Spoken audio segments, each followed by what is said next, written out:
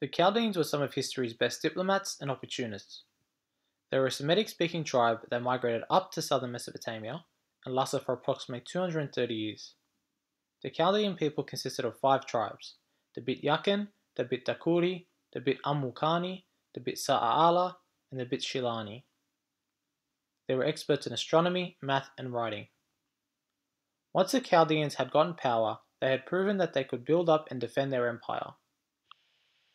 Between 940 and 860 BC, the Chaldean tribes had moved up to Babylon, during a time where Babylon was at a period of weakness, and they couldn't prevent foreign people from invading and settling in their lands.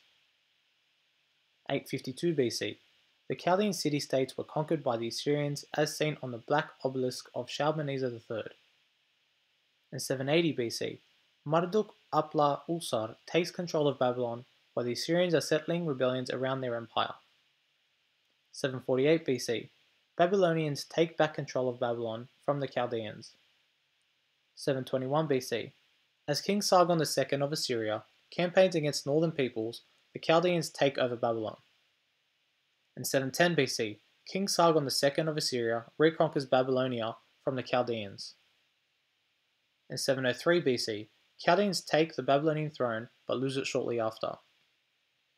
In 700 BC, Chaldeans again fail in a revolt against Assyria.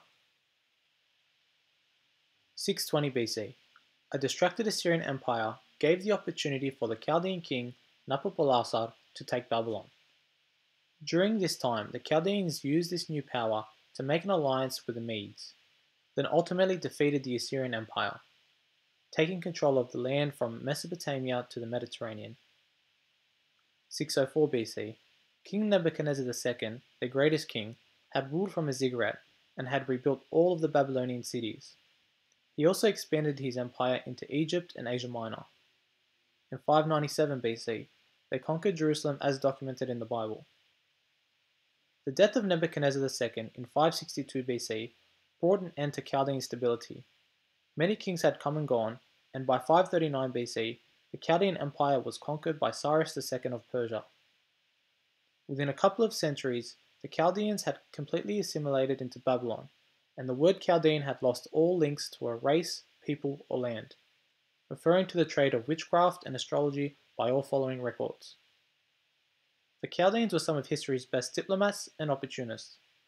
They took advantage of every opportunity that came by, but as history tells us, were never able to take on Assyria or Babylon when at their full strength.